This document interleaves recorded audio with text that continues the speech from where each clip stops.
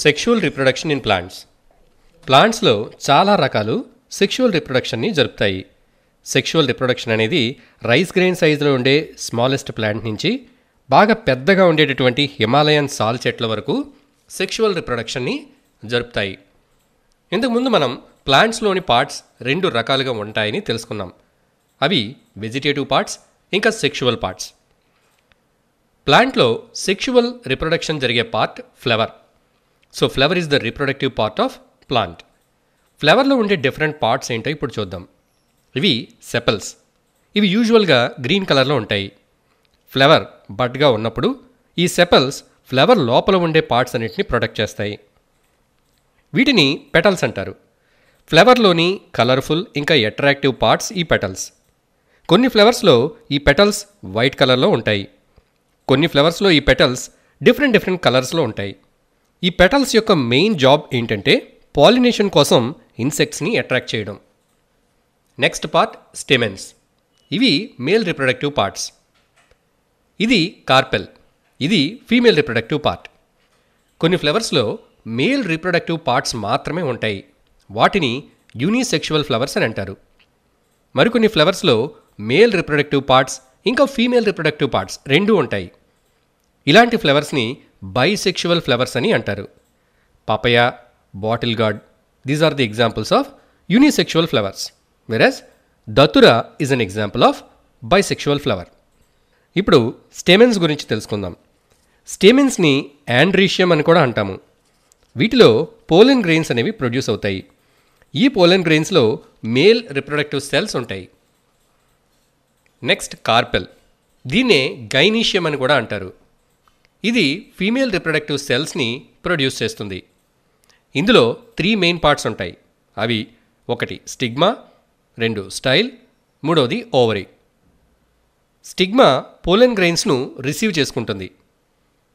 ఇది స్టైల్. ఈ స్టైల్ ద్వారా మేల్ సెల్స్ అనేవి ఓవరీ లోపలికి ఎంటర్ అవుతాయి. ఇది ఓవరీ. ఈ ఓవరీ లోపల ఓవ్యూల్స్ ఉంటాయి. పోలెన్ గ్రెయిన్స్ నుంచి వచ్చిన మేల్ సెల్స్ ఈ ఓవ్యూల్లో ఉండే ఎగ్ సెల్స్తో కలిసి జైగోట్ని ఫామ్ చేస్తాయి. స్టెమెన్స్లో ఉండే పోలెన్ గ్రెయిన్ స్టిగ్మాను రీచ్ అవ్వడాన్ని పాలినేషన్ అంటాము. ఒక ఫ్లవర్లోని పోలెన్ అదే ఫ్లవర్లో ఉన్న స్టిగ్మాను రీచ్ అయితే దాన్ని సెల్ఫ్ పాలినేషన్ అంటారు. అదే ఒక ఫ్లవర్లోని పోలెన్ సేమ్ స్పీషీస్కి చెందిన మరొక ప్లాంట్ యొక్క స్టిగ్మాను రీచ్ అయితే దాన్ని క్రాస్ పాలినేషన్ అంటారు. ఈ పాలినేషన్ అనే ప్రాసెస్ జరగడానికి డిఫరెంట్ ఫ్యాక్టర్స్ హెల్ప్ చేస్తాయి.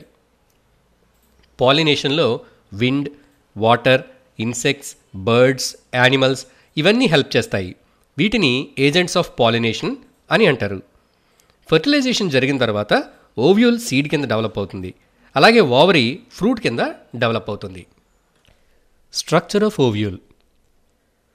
ఫ్లవర్లోని ఓవరీలో చిన్న ఓవ్యూల్స్ ఉంటాయి. కొన్ని ఫ్లవర్స్లో ఒకటే ఓవ్యూల్ ఉంటే కొన్ని ఫ్లవర్స్లో హండ్రెడ్స్ ఆఫ్ ఓవ్యూల్స్ ఉంటాయి. ఓవ్యూల్ ఎగ్ షేప్లో ఉండి ఒక చిన్న స్టాక్ లాంటి స్ట్రక్చర్తో ఓవరీకి కనెక్ట్ అయి ఉంటుంది. ఓవ్యూల్కి సెంటర్లో ఎంబ్రియో శాక్ ఉంటుంది. ఇది ఫుడ్ ఇంకా వాటర్తో నిండి ఉంటుంది. ఈ ఎంబ్రియో శాక్లో గ్యామిటోఫైట్ సెల్స్ ఉంటాయి. ఎంబ్రియో శాక్లో మొత్తం 7 సెల్స్, 8 న్యూక్లియై ఉంటాయి. ఈ సెల్స్లో ముఖ్యమైనవి 2.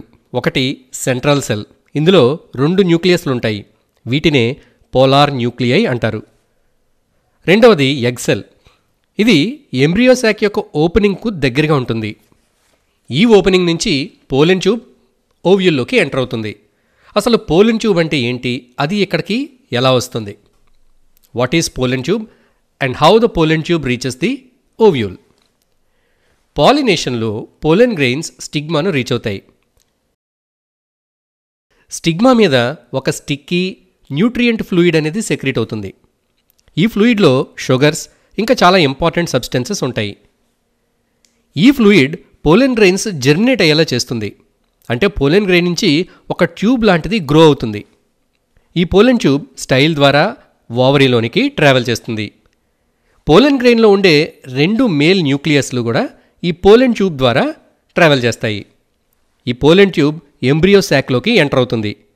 పోలెన్ ట్యూబ్ చివర ఉన్న పార్ట్ అనేది రప్చర్ అయ్యి ఈ 2 మేల్ న్యూక్లియై కూడా ఎంబ్రియో శాక్లోకి ఎంటర్ అవుతాయి. ఈ 2 మేల్ న్యూక్లియైలో ఒక న్యూక్లియస్ ఎగ్ సెల్తో ఫ్యూజ్ అయ్యి జైగోట్ను ఫామ్ చేస్తుంది. ఈ ప్రాసెస్ జరిగే టైంకి ఎంబ్రియో శాక్లో ఉన్న 2 పోలార్ న్యూక్లియై కంబైన్ అయ్యి ఒక సింగిల్ ఫ్యూజన్ న్యూక్లియస్ను ఫామ్ చేస్తాయి. ఇప్పుడు రెండవ మేల్ న్యూక్లియస్ ఈ సింగిల్ ఫ్యూజన్ న్యూక్లియస్తో కంబైన్ అయిపోతుంది. అంటే 2 మేల్ న్యూక్లియైల్లో ఒకటి ఎగ్ సెల్ని, ఒకటి ఫ్యూజన్ న్యూక్లియస్ని ఫెర్టిలైజ్ చేస్తాయి. అంటే ఫ్లవరింగ్ ప్లాంట్స్లో సెక్షువల్ రిప్రొడక్షన్లో ఎంబ్రియోలో ఫెర్టిలైజేషన్ అనేది 2 టైమ్స్ జరుగుతుంది. అందుకే దీన్ని మనం డబల్ ఫెర్టిలైజేషన్ అని అంటాము. మేల్ న్యూక్లియస్, ఎగ్ సెల్ కలిసి ఫార్మ్ అయిన జైగోట్ ఎంబ్రియోనిక్ ప్లాంట్గా డెవలప్ అవుతుంది. Male nucleus single fusion న్యూక్లియస్ను fertilise చేసిన తర్వాత అది ఎండోస్పర్మ్ అనే కొత్త టిష్యూని ఫామ్ చేస్తుంది. ఈ ఎండోస్పర్మ్లో ఫుడ్ అనేది స్టోర్ అవుతుంది. ఈ ఫుడ్ ఎంబ్రియో యొక్క డెవలప్మెంట్కి యూజ్ అవుతుంది. ఎంబ్రియోలో 1 లేదా 2 కాటిలిడన్స్ అన్నీ ఉంటాయి. ఇంకా ఒక ఎపికోటైల్, ఒక హైపోకోటైల్ అయిన పార్ట్స్ ఉంటాయి. ఎండోస్పర్మ్లో ఉన్న ఫుడ్ను కాటిలిడన్స్ అబ్జార్బ్ చేసుకుని ఆ ఫుడ్ను ఎపికోటైల్ ఇంకా హైపోకోటైల్ యొక్క గ్రోత్కి యూజ్ చేస్తాయి. బీన్స్ లాంటి ప్లాంట్స్లో ఓవ్యూల్ సీడ్గా మారే ప్రాసెస్లో ఈ కాటిలిడన్స్ ఎండోస్పర్మ్లో ఉన్న ఫుడ్ని అంతటినీ అబ్జార్బ్ చేసుకుని వీటి సైజ్ బాగా పెరిగిపోతుంది. ఎండోస్పర్మ్ పూర్తిగా డైజెస్ట్ అయిపోయి అసలు కనపడకుండా పోతుంది. కార్న్ ఇంకా క్యాస్టర్ లాంటి ప్లాంట్స్లో మాత్రం ఓవ్యూల్ సీడ్గా మారుతున్నప్పటికీ ఎండోస్పర్మ్ కూడా గ్రో అవుతూనే ఉంటుంది. సో ఓవ్యూల్ సీడ్గాను, ఓవరీ ఫ్రూట్గాను మారిపోతుంది. ఇక ఓవరీ వచ్చి ఫ్రూట్గా డెవలప్ అవుతుంది. ఈ ప్రాసెస్ అయిన తర్వాత ఫ్లవర్లో మిగిలిన ఫ్లోరల్ పార్ట్స్ ఏవైతే ఉంటాయో పెటల్స్, సెపల్స్ మొదలైనవన్నీ కూడా అవి ష్రింక్ అయ్యి ష్రివిల్ అయ్యి పోతాయి. ఇలా ఫామ్ అయిన సీడ్స్లో ఎంబ్రియో అనేది డార్మెంట్ స్టేట్లో ఉంటుంది. అంటే ఒక స్లీపింగ్ స్టేట్లో ఉంటుంది. సీడ్కి ఫేవరబుల్ కండిషన్స్ అందినప్పుడు ఆ సీడ్స్ జెర్మినేట్ అయ్యి అందులో ఉండే ఎంబ్రియో ఒక సీడ్లింగ్గా అక్కడి నుంచి ఈ వీడియో మీకు నచ్చినట్టయితే లైక్ చేయండి. మీ సలహాలు, సందేహాలు కామెంట్ బాక్స్లో పోస్ట్ చేయండి. అలాగే ఈ వీడియోని మీ మిత్రులకు తప్పక షేర్ చేయండి.